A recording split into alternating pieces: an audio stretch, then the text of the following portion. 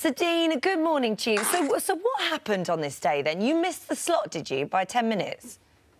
Morning. No, I actually didn't miss the slot. The delivery driver phoned and said he would be an hour, in an hour's time he would be with me, and then turned up early. So when I returned to the house from work, he was just driving away. He took him about 40 minutes to get there.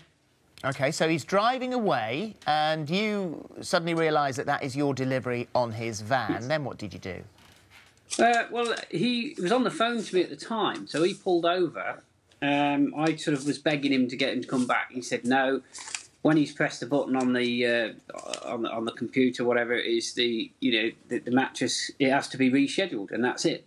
It was as simple as that. And I said, well, I located him because he was only at the top of the road. So I located him, pulled in front of him, and tried to persuade him to let me have the mattress. I'd sign anything, but it was to no avail, really.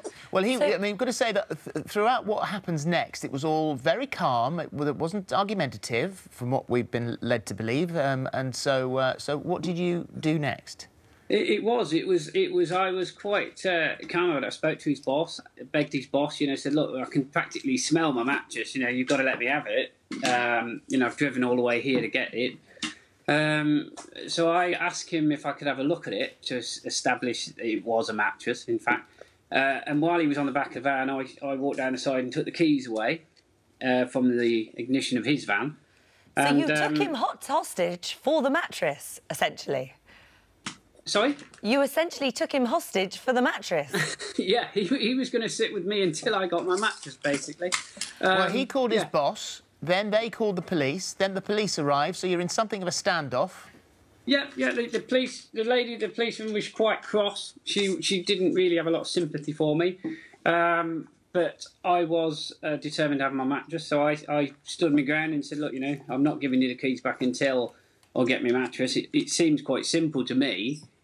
Just throw the mattress on the floor. Even I'll walk it home on my head. I had a trailer on the back of my Land Rover, so I had to just put it on the trailer. It's really simple, isn't it? Why couldn't you just wait for the next day? Because of the confusion with him already turning up early, I could have missed him again for the rest of the week, couldn't I? So I just thought, and while you're looking at this van with the mattress in it, and you've already driven that way to get it, and it's it's paid for, it's a £300 mattress. It just seemed logic to me to give me the mattress, and they did. They caved in the end, did they?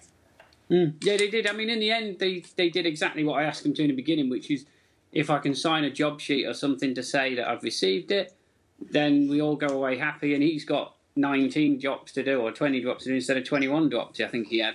So, I mean, the delivery drivers were nice people. I wasn't any kind of animosity to them. It was purely the fact that, logistically, it did not make sense to drive back to Taunton with my mattress. Did you give them a tip? I did. I offered them a drink at the end. They declined it. I think they were, frustrated by the whole thing. But well, let's hope you don't have to return it, because that'll be fun. Yeah. Thank you. Listen, thank you for joining us today. Have a happy Christmas to you.